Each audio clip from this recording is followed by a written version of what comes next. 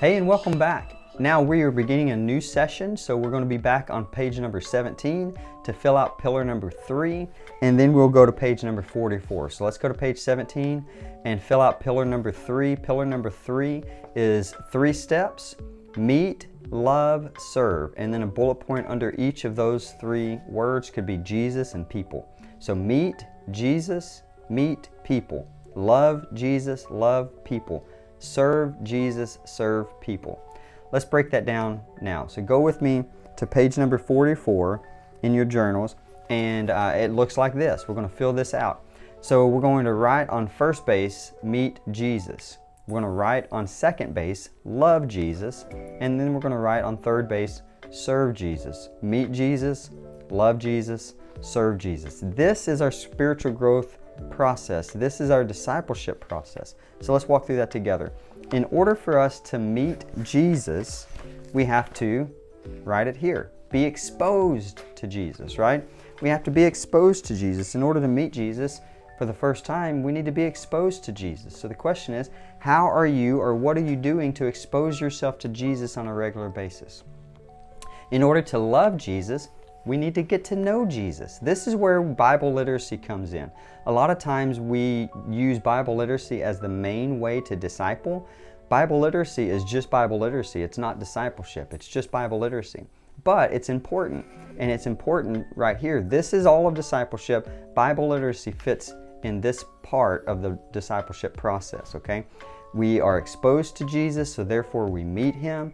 Once we meet Jesus, we need to get to know Him more through Scripture, through Bible study, through prayer, all that other stuff. And the more we get to know Jesus, the more we begin to love Jesus. The more we love Jesus, the more we will learn to trust Jesus. The more we learn to trust Jesus, the more we will naturally want to serve Him. And the more we serve Jesus, the more we act like Jesus to people. Matthew chapter 20, verse 28 says, "Even the Son of Man came not to be served, but to serve, and to give His life as a ransom for many." You want to act like Jesus? Serve people. So, be exposed to Jesus in order to meet Jesus. Help people be exposed to Jesus to meet Jesus. Get to know Jesus to love Jesus more. The more you get to know Him, the more you love Him. The more you love Him, the more you trust Him. The more you trust Him, the more you'll naturally want to serve Him. The more you serve Him, the more you begin to act like Jesus to people. And you do all of that through your interest. We're going to talk more about that in a future video. But for now, this is the process of meeting, loving, and serving Jesus.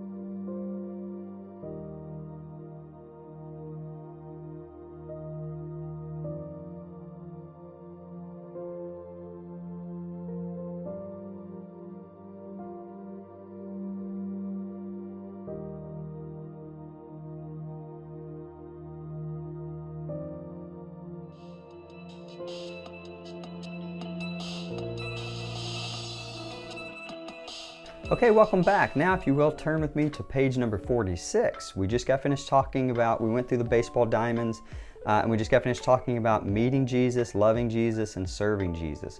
Now we're going to go back on page 46, and we've got another blank diamond. But in this part, we're going to write meet people, love people, and serve people. And so that is now what we're going to talk about. We've talked about meeting, loving, and serving Jesus. Now we're going to talk about meeting, loving, and serving people. Well, in order to meet people, what do we have to do? We have to be exposed to people, right? So what are you doing to put yourself in a position to be around people? I think sometimes we don't share the gospel with people simply because there are no people for us to share the gospel with, because we have chosen to isolate ourselves. Listen, as a Christian, you are not called to isolate yourself from the rest of the world. You are called to be in the world, but not of the world. That's what we are called to be. So in order for us to minister to people, we have to meet people. In order to meet people, we need to be exposed to people, okay? Now, you may be watching this and you may be like me, you're an introvert. And you say, Preston, it's hard for me to meet people. It's hard for me to talk to people. Well, pray about that, number one. But you have friends or you have trusted family members that you can go and ask them for help and ask them for wisdom. Hey, how are you able to have conversations with strangers and all of those things, right? But either way, we need to be exposed to people in order to meet them. Now, after we've met people, we need to get to know them. We can't love somebody we don't know. But the more we get to know people, the more we will begin to naturally love them. So once we meet them, get to know them. As we get to know them, we will begin to love them.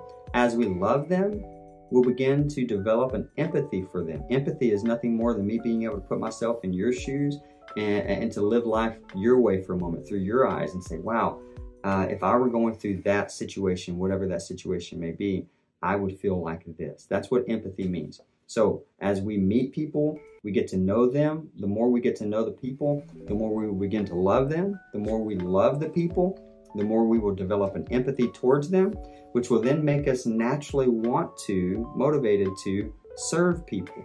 And as we serve people, then we earn the right to be heard. I think sometimes we try to share the gospel with people without earning the right to be heard. People don't care what you know until they know that you care, right? And so let's meet people. Let's get to know them by falling in love with them. And as we love them more, we'll develop an empathy towards them. As we develop that empathy towards them, we'll want to serve them. We'll have a desire to serve them. And as we serve people, we will begin to earn the right to be heard so that we can share the gospel. And once again, we do all of that. Look at the pitcher's mound. We do all of that through our interests. So in just a moment, we're going to learn more about how we can discover and leverage our interests for the glory of God. But for now, this is how we round the bases. We meet Jesus, we love Jesus, we serve Jesus. And then we meet people, we love people, and we serve people. That's what we are called to do as the ecclesia, as those who have been called to represent Jesus.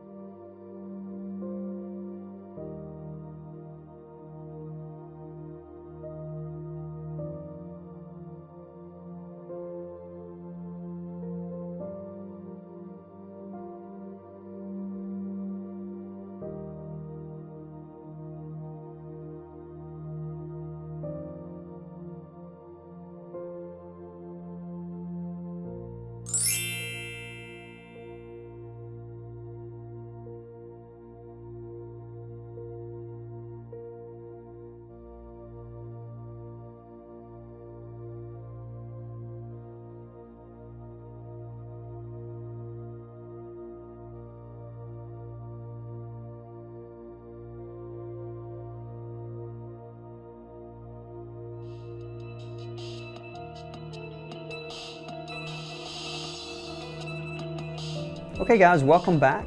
In this video we're going to look at pages 48 and 49. Now there's an old movie, I think it's Chariots of Fire. It's about a man named Eric Liddell. Great story. I encourage you to go and watch that. But one part in that movie he says this: I believe God made me for a purpose, but He also made me fast. And when I run, I feel His pleasure. Now, several years ago, I had a similar experience as Eric when I was in my room and I was playing my guitar. That's an interest that I have, right? And I was playing my guitar. And when I was done playing my guitar, I set my guitar down and I felt as though God was smiling down on me. It was weird because I wasn't even thinking about Him. I was simply being 100% selfish in the moment and just enjoying the guitar. But I felt Him smile down on me, so I verbally said, well, that's weird. And then God whispered to me, He said, Preston, why is that weird? You're a dad.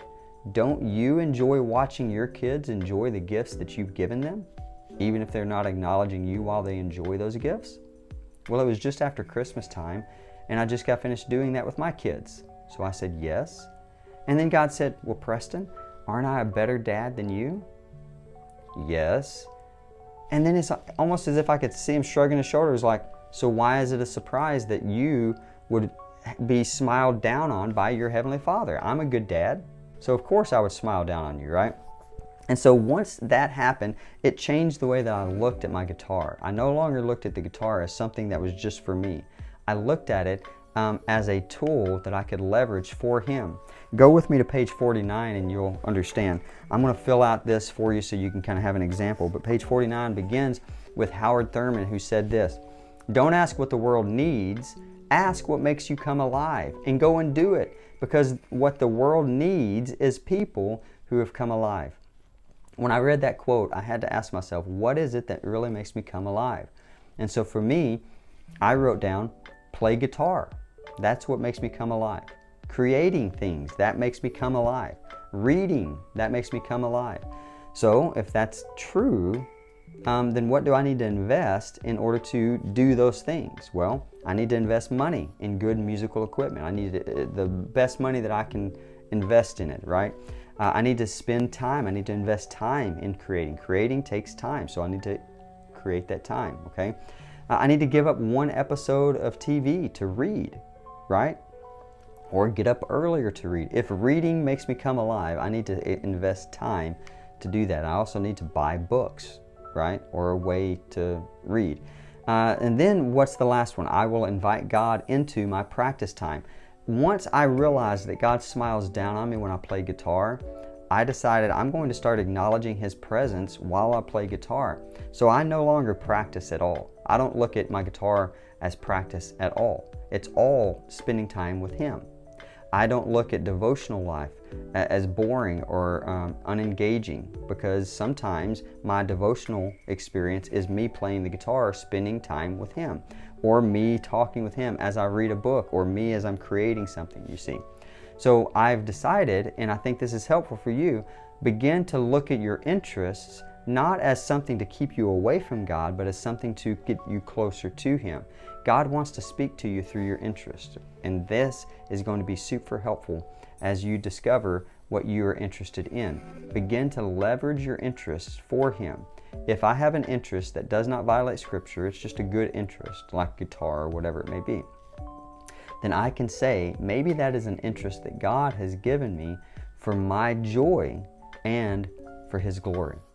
Our interests are love languages that God has given us, and He wants to speak to us through those. So take some time between now and the next video to fill out page number 49 and really wrestle with this. Really think about, what is it that makes you come alive? And then go and do it.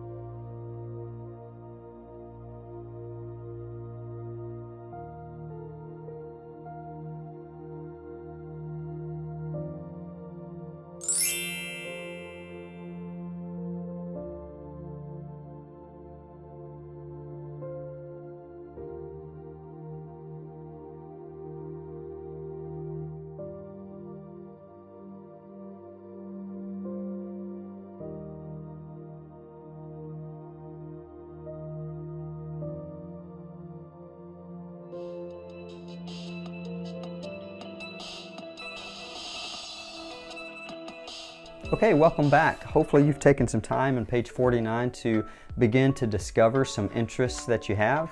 Now let's turn to page 50 and 51. This is still part of our interest. We're trying to discover the interests that God has given us, especially those interests that are not sinful. I mean, it's an interest that's just a generic interest. It could be good or it could be bad. It could be a distraction from God, or it could be a tool to engage in our relationship with God. It's just an interest. So on page 50, my interest worksheet, it says this: if you had to prioritize your interest, which would you choose first? Assign that to the green section of the funnel. Second would be the yellow, and the third would be the red. Identify all potential fruits of each interest, including how it affects your walk with Jesus. So for me, I would write down read, and then I would write down create, and then I would write down play guitar. Okay, this is just examples from what you just saw from the last video. A fruit of me reading is knowledge and encouragement. So yeah, when I read, I gain knowledge and I gain encouragement. The fruit that comes from me creating whatever it is I'm creating is I gain a sense of purpose and accomplishment. Okay, great. I'm just identifying the fruits, the value of this. Play guitar, what I gain from that is rest and joy for my soul. And I get to create along the way, so it's a win-win. Again, Howard Thurman would say, don't ask what the world needs, ask what makes you come alive and go and do it, because what the world needs is people who have come alive. Now on page 51, I'm not going to show you my examples here, but I do want to encourage you to do this. It says on page 51, text 4 family members and 4 of your closest friends, and this is what you're supposed to text. Say, I am currently participating in a life mapping process and I'm seeking input from others. I am curious what 3 words you would use to describe what I am most passionate about in general. Please reply with 3 words only. I'll explain more later. Thanks for your help. So just take that, text that to 3 or 4 family members and 4 friends, and then see what they come back with. Write that down in your journal, because all of that is going to inform your why. We're going to talk more about that in another video, but we're trying to discover our unique gifting. We're trying to discover our why. Why has God put me here on this earth? One of the ways in which we can discover that is we discover what we are most interested in, what we are most passionate about. God speaks to us through His Word, through prayer, and through other people. On page 51, this is an encouragement to get other people involved in your life so that God can speak through them to you. So I encourage you, pull out your phone now, text this to 4 friends and 4 family members, and then see what happens. And when you're done, go ahead and come back to the next video.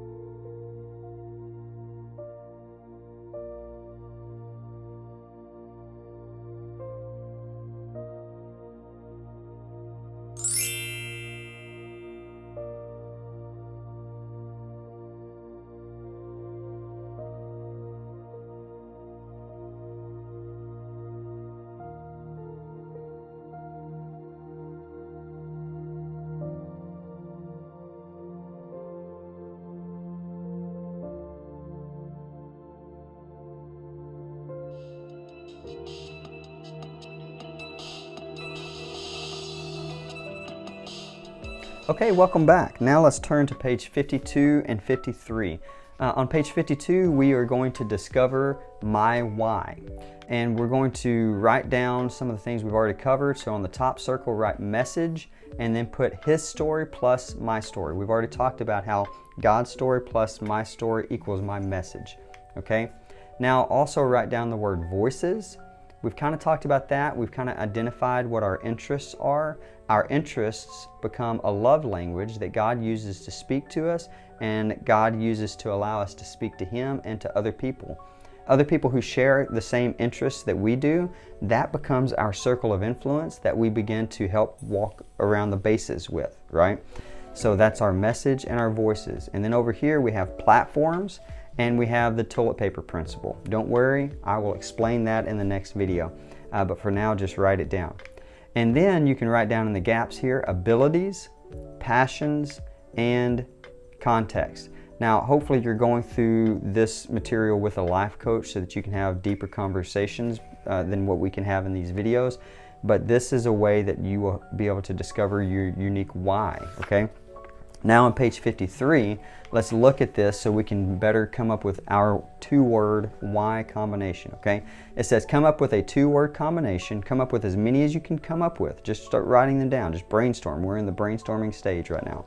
Use a verb ending in ing on the first word and a noun for your second word. An example would be inspiring truth, or building community, or experiencing freedom. And then it says place a check on top of the three or four that best represent you. Consider them, and then circle the one that makes your heart beat the fastest and gives you the most purpose and focus in your day. So for me, I wrote down many words. All of these words resonate with me, okay? All of these words would be good words, but not all of them are great. So after I've done my time, and I want to encourage you between now and the next video, hey, don't rush this, right? Take some time and really think through two-word combinations, maybe based on some of the words that were texted to you by your friends and family members. But write out as many as you can come up with, okay? And then scratch out the ones that you say, well, those are great, but they're not me, they're not resonating with me. And then start to really pray about this. Let the Lord speak into this exercise for you and say, God, what do you have for me? Give me some clarity. And then put a check beside the ones that you say, yeah, I'm starting to narrow it down.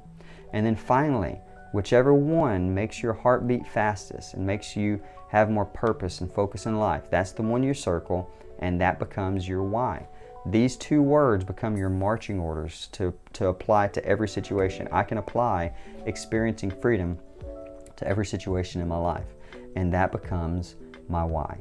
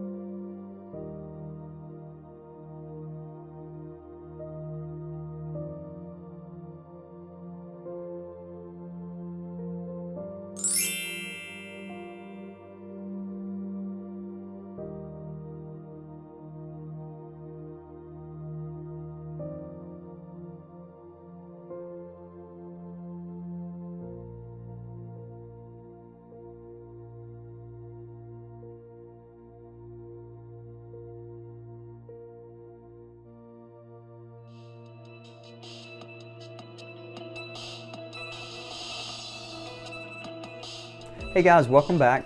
So far we've talked a lot about our message, we've talked about interests, and we've even discovered our why. So last video you should have narrowed down your 2-word combination, and hopefully maybe you've gotten to your final 2 words. Maybe you haven't gotten there yet, you're still wrestling with that. Again, don't rush the process, okay? Now I want you to look on page 54 and 55. We're actually going to look on page 54 through My Platforms section in your journal.